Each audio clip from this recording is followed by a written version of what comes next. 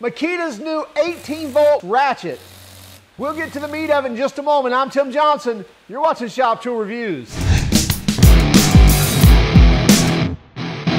This is the Makita XRW01Z if you want the bare tool, and it comes in either a bare tool or you can get it in a kit with a 2 amp hour battery and a charger.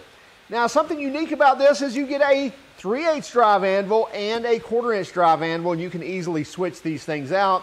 Has a pretty good top speed, if you will, if there is a top speed to a ratchet, and it's supposed to have 35 foot-pounds of force. Now let's dig into the features of this and actually take a closer look, and then we'll take it over to the test bench and test it out, come back, talk about price and warranty. We're looking at the Makita XRW01Z, and it is their 18-volt ratchet. Now, it's not specifically a 1/4 inch or 3/8 drive ratchet because it comes with both anvils.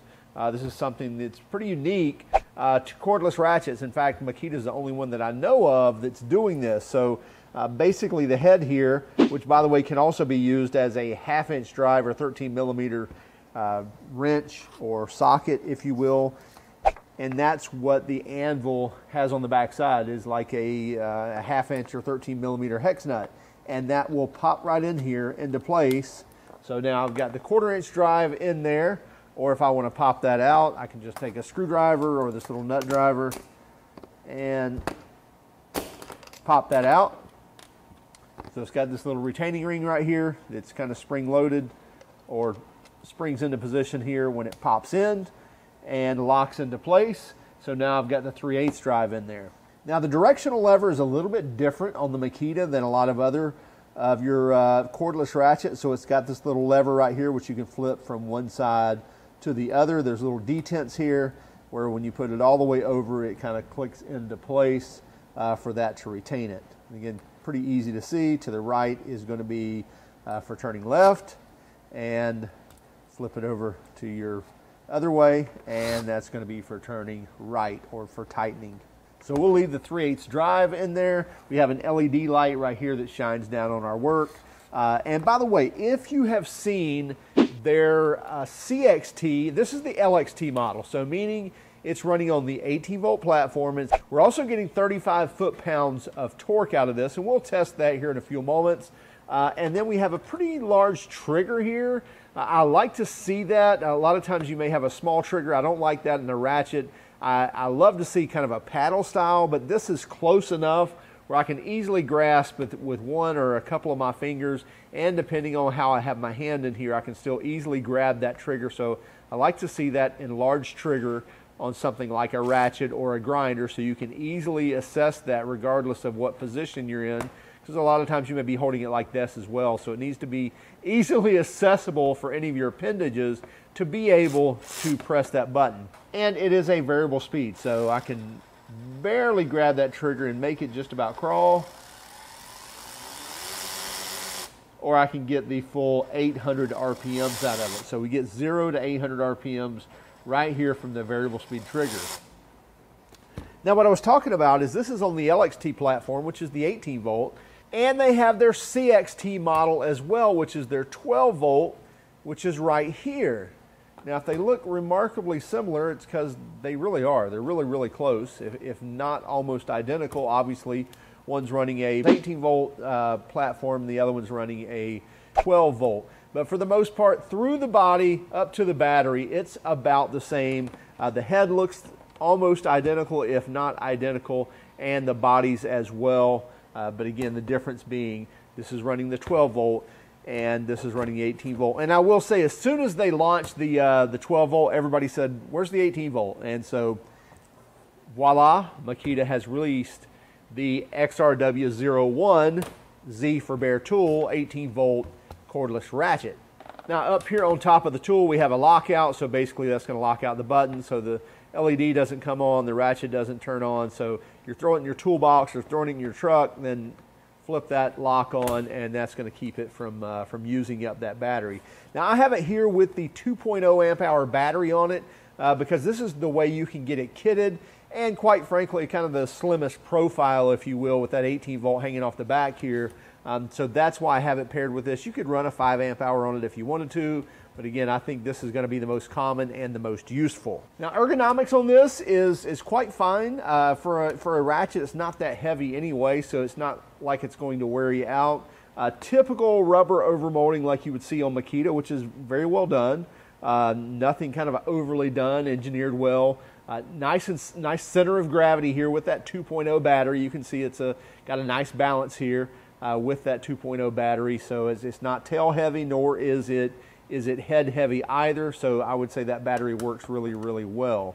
Lengthwise, this tool is right at 14 inches without the battery, and then you're going to stick out about another inch on that battery, and it's going to be about 15 inches overall length. And then on the width with that battery, you're right at 3 inches of width, and then here through the body right at 2 inches. Now, thickness of the head with the directional lever, you're at right about an inch without the anvil, so maybe 1.125 inches with the flat spot of the anvil, and then you get your 1/2 inch of anvil sticking out as well. Let's get a weight on this also, and so we'll let that zero out for a second. And then with the 2.0 amp hour battery, you're looking at 2 pounds 13 ounces, so 2 3/4 pounds for the ratchet and the battery. I'm not going to weigh it without the battery because that makes no sense. That's not how you would use it, even though it could be used as a 13mm wrench, but probably not very feasible. So let's take the Makita ratchet and see what kind of trouble we can get into in testing. Okay, here's what we're going to do first. The Makita 18-volt ratchet is rated at 35 foot-pounds of torque. Now, I've mentioned this many times before. I'll probably even re-mention this in the conclusion, that I really don't care how much torque a ratchet has or cordless ratchet has, as long as it has enough force to run a nut off. So in other words, we've got all these threads right here. I want this ratchet to be able to run that nut all the way off the threads. And then even in the situation of, say, nylock nuts like I have over here, I want it to be able to run that off without me having to give manual input. At the same time, I'm not expecting this to be an impact wrench, because that is not what it is. It's a ratchet. And again, I want it to be a ratchet. I have right angle impact wrenches. I have impact wrenches to be impact wrenches. So that's my point here. I'm not expecting this to do 100 foot-pounds. I'm not even expecting it to do the full 35 foot-pounds, but we will test it to see if it does, because kudos to it if it can do that. But again, I want it for nut running, just like on a ratchet. When you're taking a nut or a bolt out or off, then you want to be able to use that to run that nut off, not necessarily be an impact wrench or a breaker bar. No comments on the breaker bar, we understand. Anyway, so let's get started. What I'm going to do here, I'm going to torque these first three in this row here, or that would be a column, this first column at 10 foot-pounds. Then I'm going to go 15, then 25 and 35, and 35 is the max. And then we'll test these nylock nuts here as well. So here we go. 10 foot-pounds.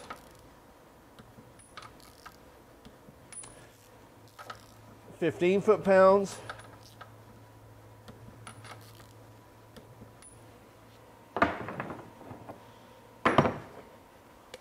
Now 25 foot-pounds.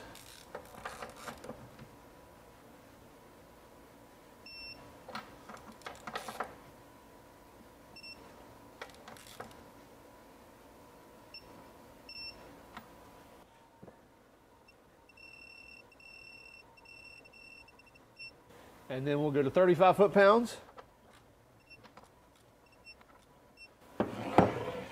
Okay, so again, we have 10 foot-pounds, 15 foot-pounds, then we jump to 25, and then 35. Okay, so here we are at 10 foot-pounds.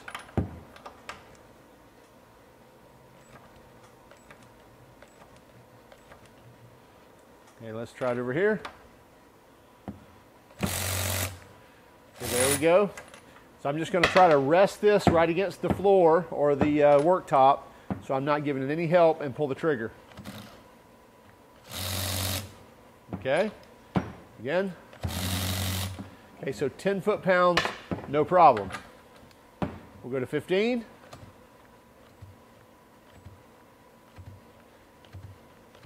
Okay, with the 2 amp hour battery, it doesn't seem like it's wanting to loosen the 15 foot-pounds. Let's try the 5 amp hour. And by the way, the 2 amp hour, we were full charge. We're going to go to the 5 amp hour. And back to the 15 foot-pounds.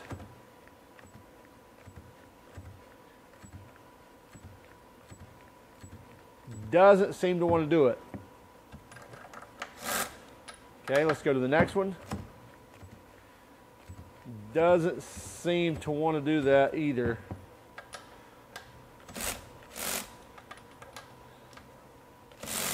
Okay, with it not locked down, seems like it broke that free a little easier. So I'm going to go to the 25. And not even holding it, and then definitely against the worktop. Nothing.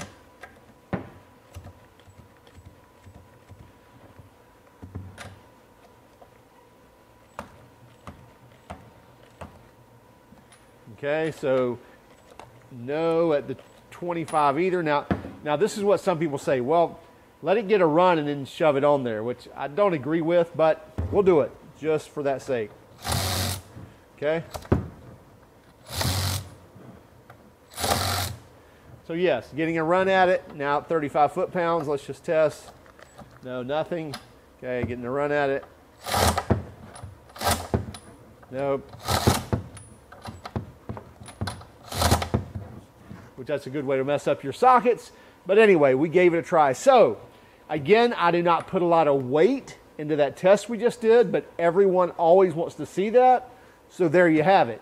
So it broke free, 10 foot-pounds and some of the 15 foot-pounds. Did not do the 25 or the 35, no matter kind of which way we did it, unless we got a run at it, which again, I don't agree with that either. But many of you have said that, so you've seen it. Now, here's the important thing to me. And I know this may seem, pretty simple process, if you will, or a pretty simple test. But to me, that's what this is meant for, is for running off nuts and bolts. And here I have 3 nylock bolts, or 3 nylock nuts. All of them progressively getting bigger. I think this first one's 12 millimeter, then 13 millimeter, and 14 millimeter or 9/16. So we'll go right here. And let me break that free. And I can run that off no problem. Go to the 12 millimeter nut. Again, let me break it free.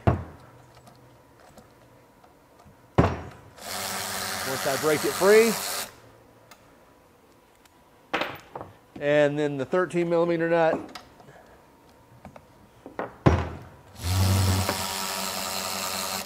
No problem at all.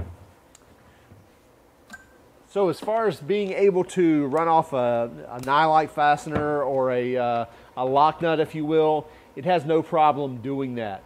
Also, you can put manual input on the Makita. So if you're needing to finish tightening something, you can kind of bear down on it, or if you need to loosen something, then you can also bear down on it. We're going to test that here in just one moment. Here's what we're going to do. I'm going to torque these 3 nuts to 100 foot-pounds. So I've got my torque wrench set to 100 foot-pounds.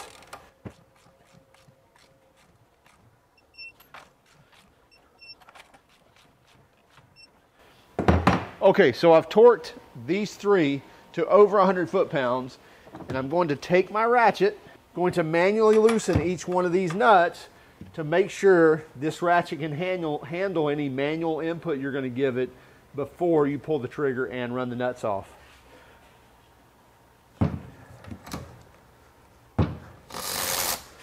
Okay.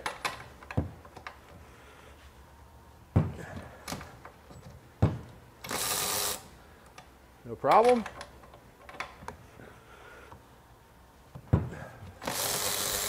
There we go. So that's one of the tests. That's another one of the tests that I think is very important, because nobody wants to break something free and then get their cordless ratchet. Also, nobody wants to tighten something up and then go get a ratchet to finish tighten it.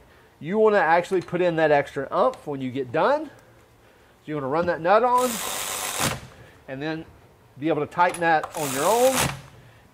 And you can do that without hurting this ratchet. If you've watched any of my videos on cordless ratchets, you've heard me say it many times, not just with this Makita, is that I don't believe that torque has much to say about cordless ratchets.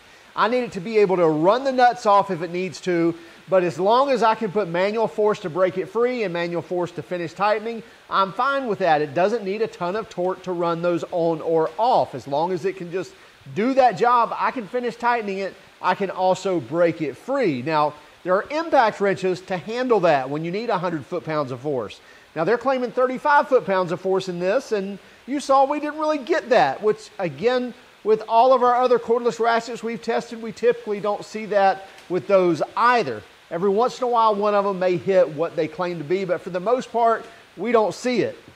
But that's not the end of the road for me, or that's not the end-all be-all for me. I believe, again, that it's a nut-running device, not an impact wrench. It does that quite well. It also holds up quite fine with putting manual input on it. We saw it with 100 foot-pounds. We tightened those bolts to 100 foot-pounds. We used this to break it free. Really didn't feel much flex. Did I feel a little flex? Absolutely. It is a plastic covered tool, so you're going to feel some flex in it, but it wasn't bad whatsoever. We like the 18-volt ratchet. Now, it's not a lot different from its 12-volt counterpart. In fact, they look pretty much identical all the way to the battery. I will say that we like the 18-volt much better than the 12-volt, but that doesn't mean that there's not a job for this either.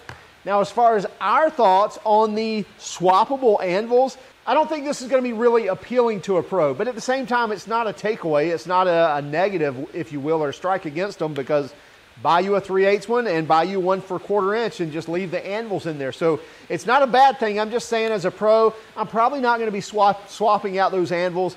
I want one with a 1/4 inch drive, and I want one with a 3/8 drive, and I wish they did one with a 1/2 inch drive as well. But again, this feature for a DIYer or for somebody that's just kind of entering the trade, then it might work out great for you to save a little money until you can buy another one. But I'm telling you, as a pro, I want to reach in, I want to grab a 3/8 or I want to grab a 1/4 inch, and I don't want to bother with changing that out.